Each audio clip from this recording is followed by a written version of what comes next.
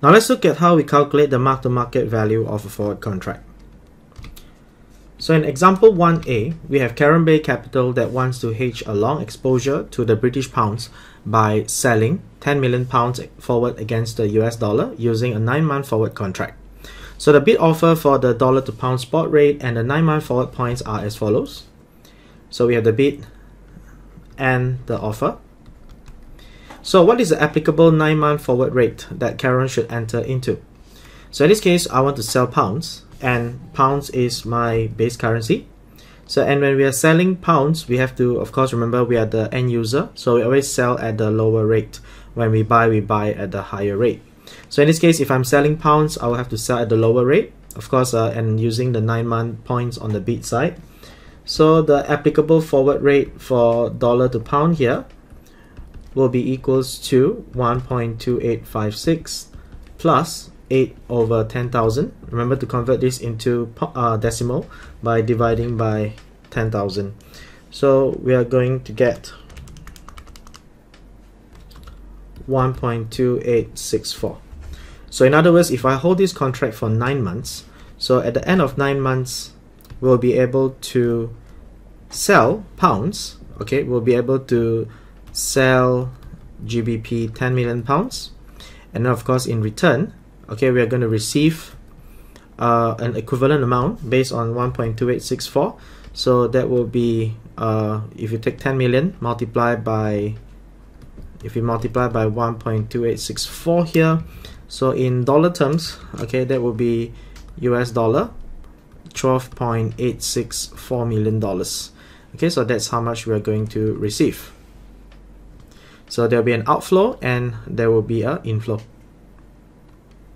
Now let's look at the next example. So now in this case, let's say 6 months later, okay, 6 months has passed, and Karen Bay wants to mark the forward position to market, and the bid offer for the dollar to pound spot rate, the 3-month forward points, and the 3-month LIBOR are as follows. Okay, so we have the spot rate, we have the 3-month points, we have the 3-month LIBOR for pound and for US dollar. So what's the value of this contract? So if you recall earlier, when we entered into the forward contract, okay, we were selling at the rate of 1.2864 US dollars for 1 pound. So let's draw the timeline again. We have 9 months here. Okay, so initially we were going to receive, okay, based on 1.2864, or rather based on our earlier workings, we are going to receive $12.864 million. Okay, so that means I'm going to receive US dollar 12.864 million. Now, so we are halfway down the road. We are at 6 months now. Okay, 6 months later, I want to find the value of the contract here. So I need to close the contract, which means that I need to take an offsetting position. So previously we were selling pounds. So now to close the contract, I will have to buy pounds. And we are selling the pound 9 months forward up to month 9. So from 6, so now that I'm at month 6, I have to close the contract. So I have to buy a pound forward for 3 months. Okay, so this is buy forward for 3 months. So remember, when you buy pound, and pound is the base currency here, we have to buy at the higher price, which is 1.2635, and we'll use the forward points on the offer side. So in this case, the forward rate for dollar to pound that we can buy at will be equals to 1.2635 plus a negative 10 over 10,000. So that will be equals to 1.2625. Okay, so in other words, we'll be able to buy pounds, okay, and then of course we have to sell US dollars. So in this case, based on this rate, 3 months later, what will happen is in 3 months later we will buy 10 million pounds, and then we'll have to sell an equivalent amount. So if I take 10 million multiplied by 1.2625, I will have to sell US dollar 12.625 million. Okay, so in this case there will be an outflow here. So just to compile all the numbers, so in this transaction I will initially I will sell 10 million pounds, and then I will in a way receive, or you can say buy, okay, USD 12.864 million. So these two parts here will offset one another. So since it's the same cash flow but in opposite currencies, but for these two cash flows in US dollar, this will offset and we will have a residual. So in this case, I'm gonna sell pound, okay, and I'm gonna buy 12.864 million. So buy here means I'm gonna receive, okay, I'm gonna get 12.864 million, and then I have to sell, which means I have to give away. So that's negative USD 12.625 million. So in this case, in 9 months time, the net cash flow will be US dollar 0.239 million. So this is the net cash flow, okay, in 9 months time. So this just replace this. So here I have US dollar 0.239 million. So I will need to discount this back 3 months back, okay, to find the value in 6 months time. So since the cash flow is in US dollar, so when I discount, I will use the US dollar LIBOR rate. So the value at this point will be USD 0.239 million divided by 1 plus 0.0124, and then we adjust for the number of months, 3/12. So we'll get a PV of $238,261. So it comes close to about that. So there's a gain for the fund here, which is Caron Bay Capital. Now let's look at the reverse scenario where Caron Bay Capital wants to hedge a long exposure to the US dollars by selling 10 million USD forward against the pound using a 9-month forward contract. So again, we have the same spot rate and 9-month points for dollar to pound.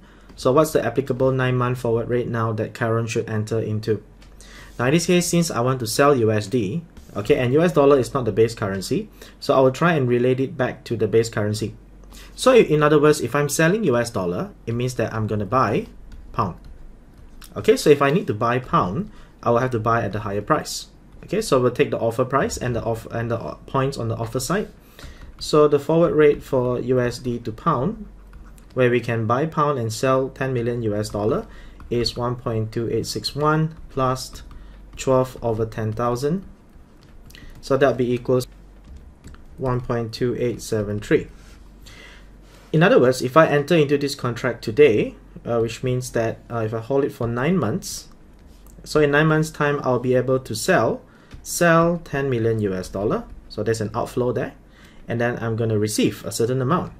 So the amount that I'm going to receive here, or buy, in other words, I'm going to buy pound, or I'm going to receive pounds. Okay, so that will take US dollar 10 million. Okay, and then we will divide by the forward rate, which is 1.2873.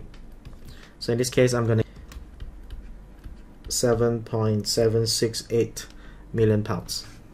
Okay, so that's how much we're going to receive in terms of pounds. Now, let's move over to the next case. So,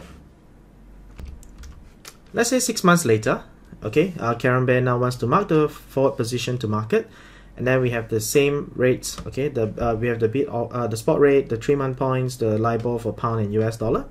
So now we need to close the contract. So to close the contract, we'll have to take the offsetting position of selling 10 million US dollars. So initially we sold 10 million US dollars and then we bought pound. So now to close the contract, I will have to take an offsetting position, which is to buy US dollar 10 million. Okay, and then now I will have to sell pounds.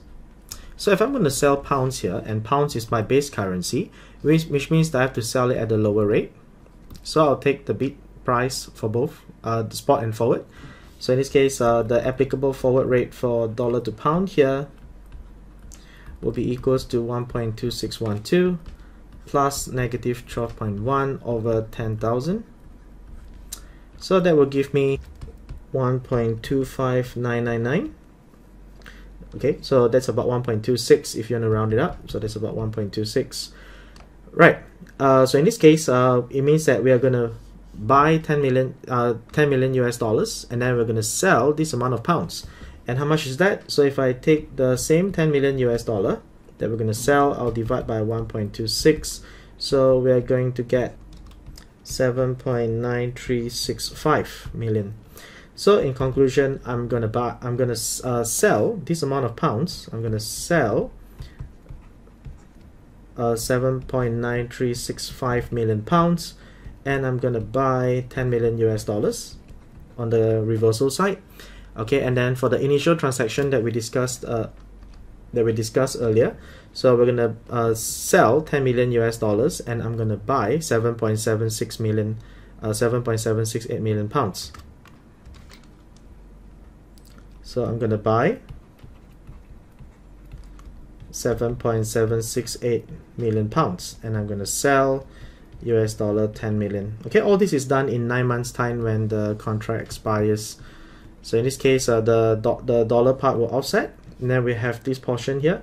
So I'm gonna receive this amount. So I'm gonna receive 7.6768 million, and I'm gonna sell away 7.9365 million.